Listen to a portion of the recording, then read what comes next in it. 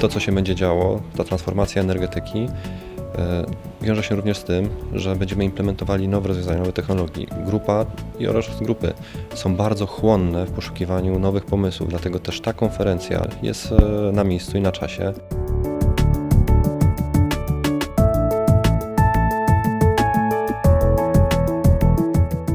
The original power system worked in only one direction. We had very large power plants and they would pump energy down to each customer, and the power system did not know anything about who was using the power, how much they were using, why they were using it. The system in the field of energy has to become more intelligent. We have today information technologies which are allowing to put intelligence in the system between generation, between the generators, the transporters, the distributors, the consumers who are also prosumers. So you have completely new interfaces.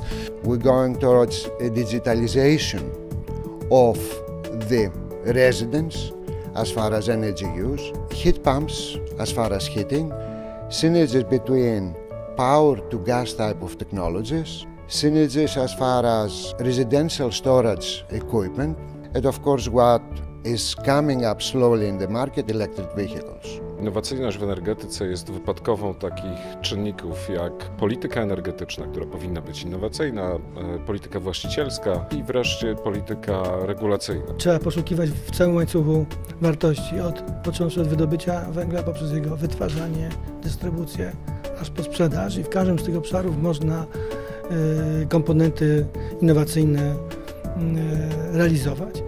Energetyka w stosunku do tego, co się działo kilkadziesiąt lat temu, jeszcze 20 lat temu, bardzo znacząco się zmieniła. Będąc wcześniej po prostu dostawcą energii, nie patrząc na klienta, zmienia się w kierunku absolutnie nastawionym dla klienta.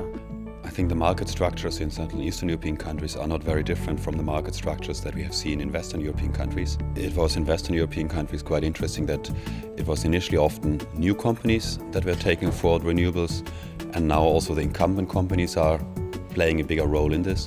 There are a number of challenges particular to Eastern Europe, Central and Eastern Europe at the moment.